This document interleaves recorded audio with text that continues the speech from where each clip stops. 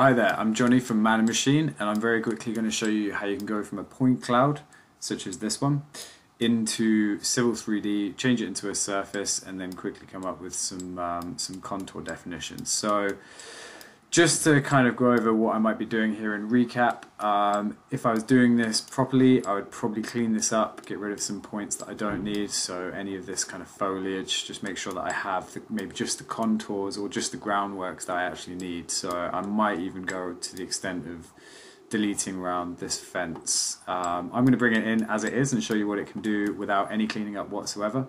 So once I've brought my point cloud into recap, saved it, I'll be able to then bring that into Civil 3D. So I've opened up here a blank Civil 3D project. I'm just going to attach that point cloud. So very easy, just choose where it is. I'm going to manually place it. So there we go, it's in space. So very easy to create a surface inside of Civil 3D. Once we have the point cloud in here, we have the option under surfaces to create a surface from the point cloud. So what you can do is select that button, choose the point cloud that you want to create a surface on, and then give it a name. So this can be called existing. You can write a little description about it if you want. Give it a style. I'll create the styles in a second, because this is very lightly graded. So 2 to 10 meters might not be enough. I'll do 1 to 5 so we can see it. Something to point out is we are definitely going to want to reduce the amount of points this is using to create the surface. So at the moment, I believe that's 1 billion, maybe? Anyway, it's a hell of a lot. It's too many. So what you can do is you can just change that down on the distance between. So instead of having 0.001 between our points, I'm going to change that to 0.75. And what that will do is it will reduce down our points. So 39,563. Still quite a few, but more manageable. Definitely, if I'd have left it as it was before, I'd be leaving this running for a good couple of hours probably. And then when the surface is done, it will be pretty much useless. So now that I've chosen the amount of points that I want to bring in, I'm going to choose a filter method. So planar average will work out very much kind of a linear average based on all of these random points that I have that poke up above the ground. The other cringing interpolation basically just creates more of a softer surface, and then no filter at all will literally take the points I've got and then put that into the surface. So I'll end up with loads of pointy bits wherever I've got random objects such as trees and things like that. So I'm going to choose the cringing interpolation. It's probably going to be the best shout for what I'm trying to do here. So now I've got all of this set up, I can create the surface. So this is going to go away and in the background work out what it can do with the surface. So this is 39,000 points that it's trying to work out the surface from here. It's quite a big area that it's doing, but it shouldn't take too long. It should actually finish that within the time. I don't need to turn off the video and turn it back on. So there we go, we have the surface now in the background. So what I'm going to quickly do is just hide my point cloud so we can see my surface. So I'll just hide the selected. So because this surface was very lightly graded, it's quite, the contours I can see here don't tell me a lot about the surface. So I could use the object viewer just to quickly have a look at what's happening here. So maybe I'll change that to shaded would be fine.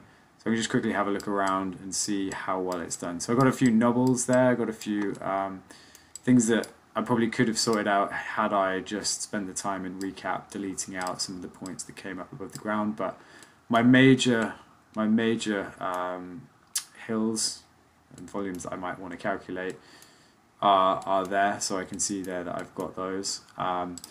So all I need to do is just change the style perhaps so that it shows me the surfaces a little bit better than it's doing at the moment. So what I'll really quickly do is just create a copy of this style and then set the contour regions to 0.1, I think is probably going to be the best, and that should set that to 0.5.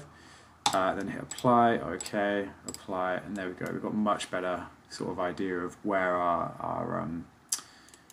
crests and where our troughs are. So what I'll quickly do is create a border around what I want to keep. So I'm interested in this park area. Probably again spending a bit more time on this if I was doing more detailed design. Just make sure that I've got that closed polyline there. So once I've got a closed polyline, what I can do is I can use that as the border for this surface. So if I just found a boundary, add, what do you call it, boundary line, there we go. Okay, I'll choose that polyline. That just brings out exactly what I want. So yeah, obviously I could be a bit more specific about what I actually want to see. I could use the point cloud to sort of help me determine exactly where I want my boundary line to be. But for this demo, this is kind of enough. And now what I could do, now that I have this, I can use things like labels just to mark up where my contours are going to be. Obviously I have the point cloud in the background if I want to add any kind of like line detail to this. So I choose contour multiple and just head up over this. So my scale is a little bit too high, maybe go for 1 to 100.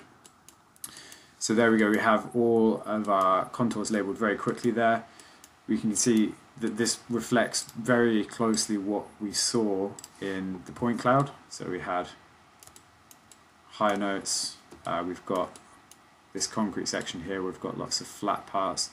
So that's very quickly how you create a surface in Civil 3D from a point cloud. It's very easy, it's very quick. Once you have that surface, you can obviously start either working out your cut and fill volumes you propose, adding some other surfaces, etc. You could also bring this into Revit and turn it directly into Revit topography and then start building on it inside of Revit. So lots of applications for this once you've created the surface. So I hope that's been very useful.